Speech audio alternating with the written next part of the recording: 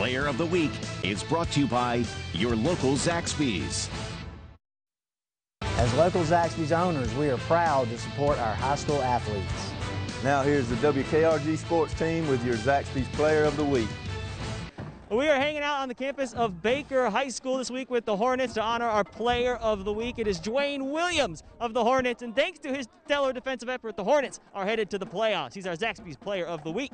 Good week, good game, and on behalf of Zaxby's, we want to present you with the Player of the Week award, and on top of that, a Zaxby's gift card. Good game, buddy. Keep up the work. Great game for him. He had 3 interceptions, 5 tackles for loss, I think 11 solo tackles. But the great thing about it was because of him and the play that he had that night, it threw us into the playoffs. So that was a huge, huge factor for us. What was going through your mind? I know it's got to be fun as a defender to get to find the end zone. Oh, my heart was racing. I was trying to get straight to the end zone.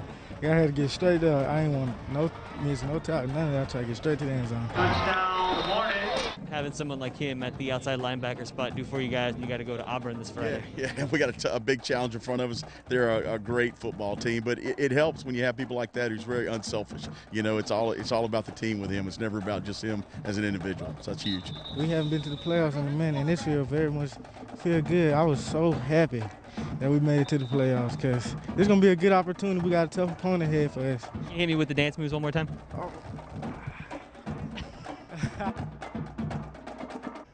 All right, congratulations, Dwayne. The Hornets finished the regular season 5-4. Auburn 8-1 as they start the Class 7A playoffs.